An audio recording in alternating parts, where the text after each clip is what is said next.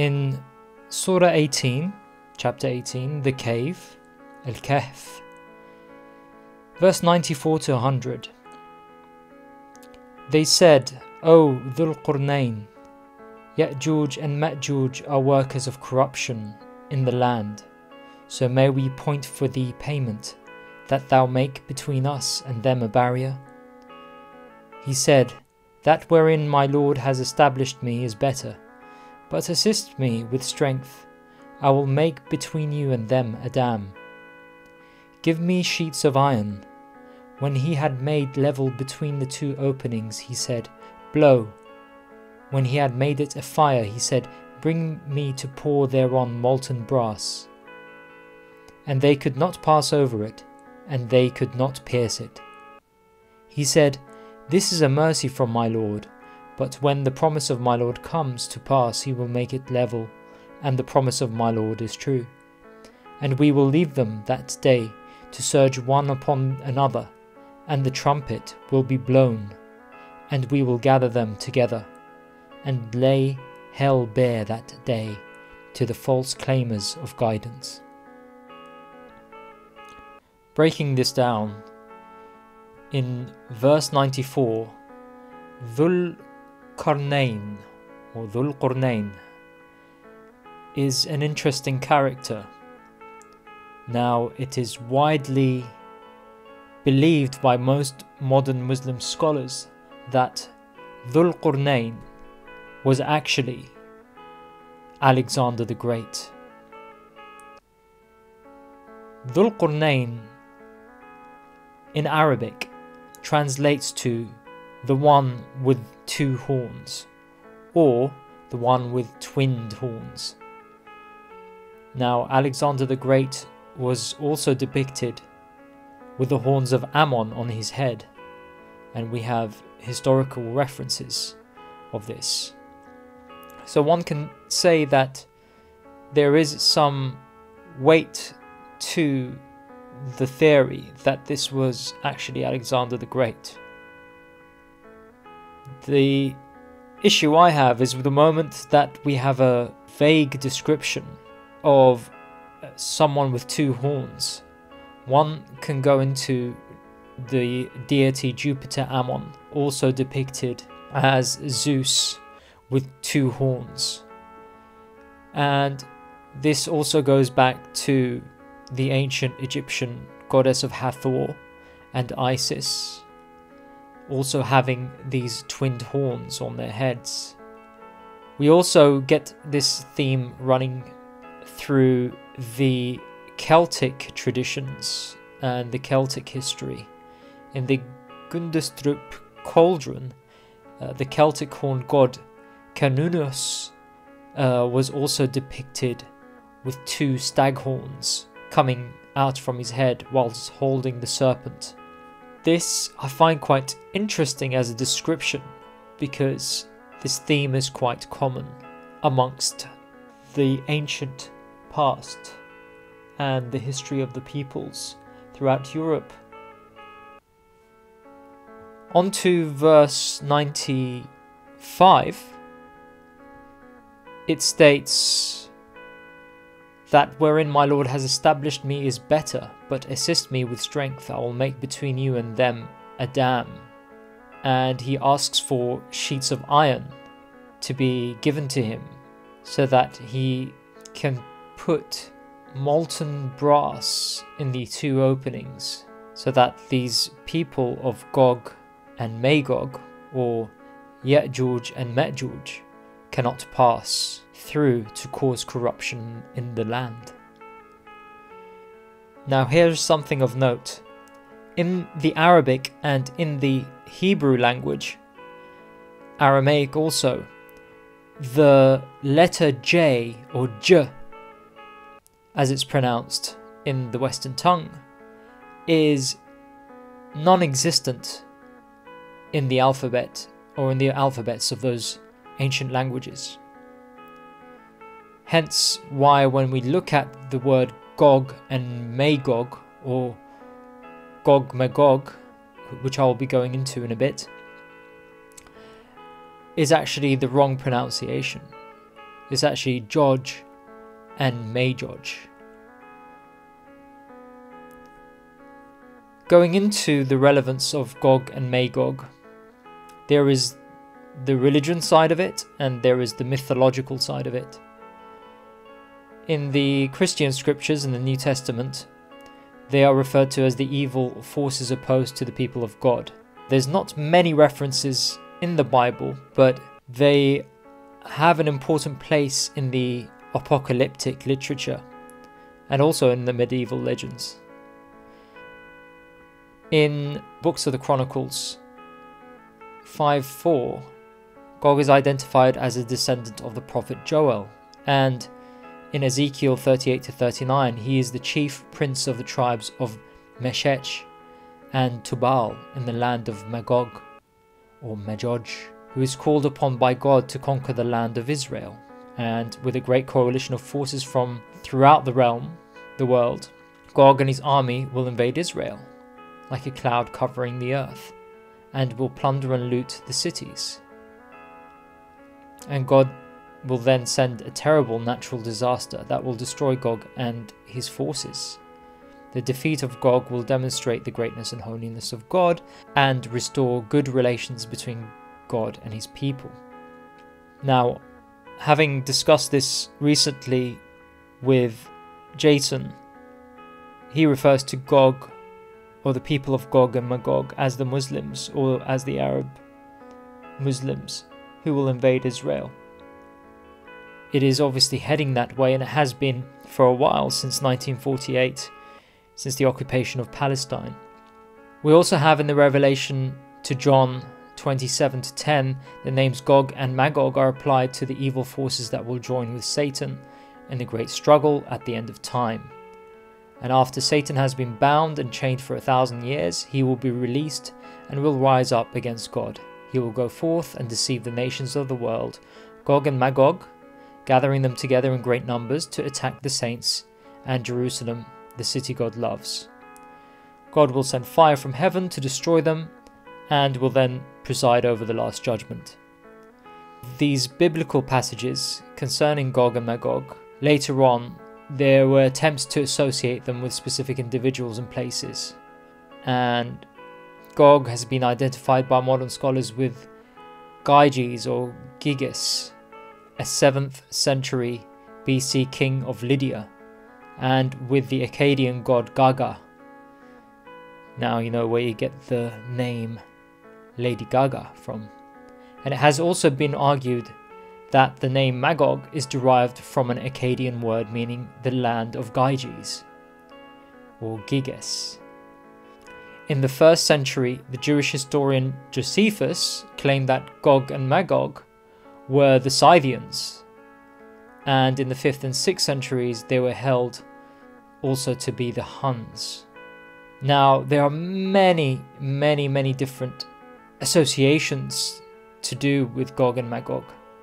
They were also equated with the Magyars in the 10th century and with the entire Muslim world, led by Muhammad and Saladin in the Middle Ages.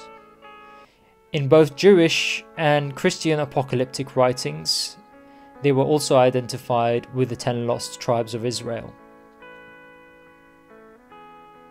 Going back to Alexander the Great, these legends were associated with Gog and Magog, and they were to do with Alexander's Gate, said to have been built by Alexander the Great to imprison these uncivilized and barbaric people until the end of time.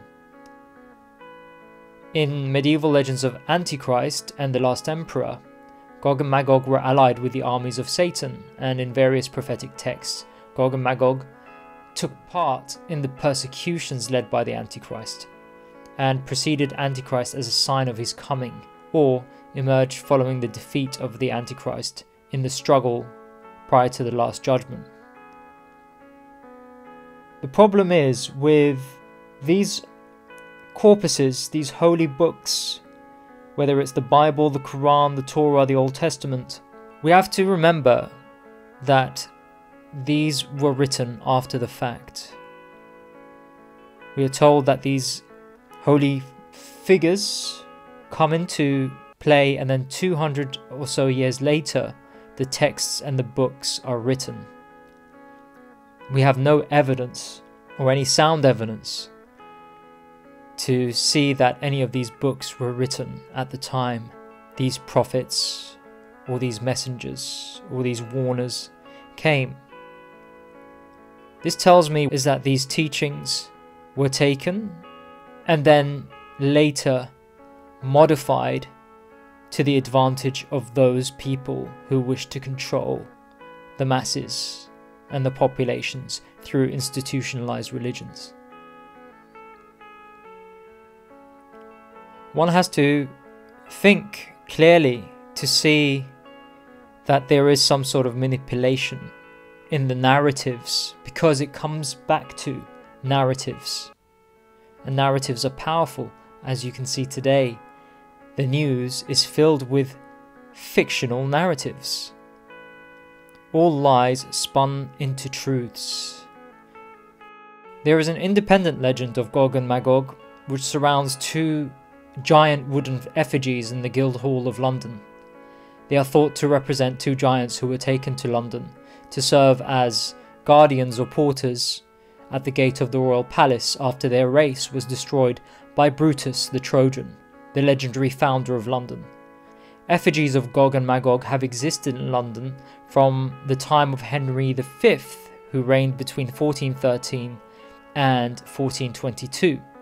The first figures were destroyed in the Great Fire in 1666, and then they were replaced in 1708. The second pair was destroyed in a German air raid in 1940 and again replaced in 1953. Also, in the legends recounted by the medieval English historian Geoffrey of Monmouth, Gog Magog, or Goe Magot, was a giant chieftain of Cornwall who was slain by Brutus's companion Corineus. This lays out the various traditions and mythologies in both religion and mythical contexts. Going back to Surah 18, the cave, and we will leave them that day to surge one upon another, and the trumpet will be blown, and we will gather them together and lay hell bare that day to the false claimers of ignorance. So these tribes, known as Gog and Magog, or Yetjuj and Metjuj, are the false claimers of guidance. Who do we see today as the false claimers of guidance? And one has to wonder about this prophecy in the Quran that when it comes to pass, he will make it level so that they will come out upon the earth again to become workers of corruption in the land.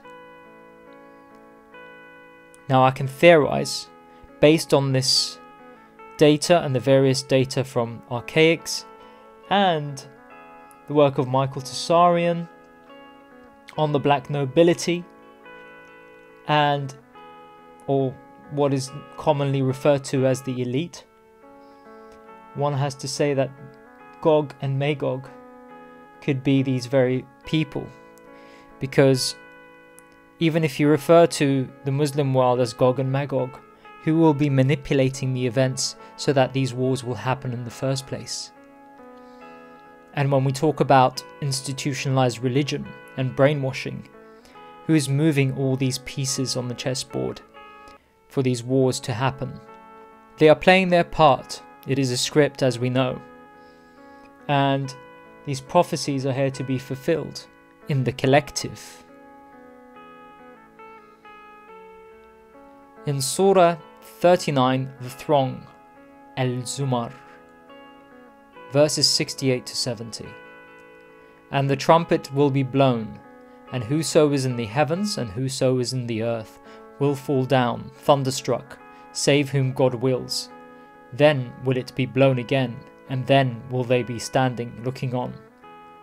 And the earth will shine with the light of its Lord, and the book will be set up, and the prophets and the witnesses will be brought, and it will be concluded between them with justice, and they will not be wronged. And every soul will be paid in full for what it did, and he best knows what they do. So in verse 68, the trumpet will be blown. Whoso in the heavens and in the earth will fall down thunderstruck. This word thunderstruck in Arabic has two different meanings within the context of this verse. Thunderstruck obviously means someone who is struck, speechless to the realization they will come to when the trumpet is blown. The other translation to this word is lightning. They will be struck by lightning. Then it will be blown again, and then will they be standing looking on. And there seems to be this sort of striking down and a raising up again. Again, insinuating a reset event, or possibly reincarnation or resurrection. And the earth will shine with the light of its Lord, and the book will be set up. The book, the people of the book, the book. There is another translation where al-kitab, which means the book, can also mean the writ, because Muslims believe that this book is like a writ of all the sins of the soul that it's committed, of every individual soul in this realm, and that there is this record by the left angel and the right angel. Again, it's how you interpret that as well. The angel on the right and the angel of the left. It's more to do with the right brain, left brain, lower consciousness, higher consciousness. Now, the trumpet being blown, one can take it one of two ways. There is a literal trumpet that is blown in the heavens, in the sky, in this realm, and that we are all going to be hearing it, witnessing it happen. But there is also other verses where those errants, or those who are aware of the end times and what is coming, they will not be harmed, for a gentle wind will take them away. Surah 69, the reality, Al-Haqqa, verses 13 to 18. And when the trumpet shall sound one blast, and the earth with the mountains shall be lifted up and crushed with one crash, then on that day will the event befall, and the heaven will split asunder, for that day it will be frail. And the angels will be on the sides thereof, and 8 will uphold the throne of thy Lord that day above them. On that day you will be exposed, not a secret of you will be hidden. So there is this trumpet that shall sound one blast, and that it will crush all the mountains and the earth in one crash. And that will bring about the event. It will befall everyone. And the heaven will be split asunder, so we'll be seeing the splitting of the sky, and that day will be frail. There will be some sort of splitting happening that day. And this alludes again to the 2040 and 2046 events, where we will be seeing an atmospheric change, perhaps. And this is why the splitting of the heavens is one of those things. The water vapor canopy, possibly, because there is a splitting there of the waters. And the angels will be on the sides thereof, and 8 will uphold the throne of thy Lord that day above them. I've highlighted the word 8, and the reason being is, I don't know if most of you remember the 1752 Norway event. I sent Jason the source from La Gazette, which was published on the 10th of June 1752, and it talks about the octagonal shaped object throwing out fire in Stavanger in Norway on the 18th of April 1752, causing mass floods and violent earthquakes, with fire coming out of this octagonal object, witnessed by people at the time. Octagonal is obviously an 8-sided object, so it's very interesting to see that the throne of thy Lord has 8 that will uphold the throne above them. On that day you will be exposed, not a secret of you will be hidden. This word exposure, meaning those who hide, and we are talking about the collective / the elite, who will be hiding in their dumbs, their deep underground bunkers. They will all be exposed to this, according to the Quran, of course. Coming to the final verses here that I felt were relevant to this presentation with the word trumpet. Surah 50, Qaf, or the letter Qaf, verses 15 to 21. Were we then wearied by the first creation? Yet they are in doubt about a new creation. And we have created man, and we know what his soul whispers within him, and we are nearer to him than the jugular vein. When the 2 recorders record sitting on the right and on the left, he utters not a word save with him is a watcher ready. And the intoxication of death will bring the truth, that is what thou wast avoiding. And the trumpet will be blown, that is the day of warning, and every soul will come, with it a driver and a witness.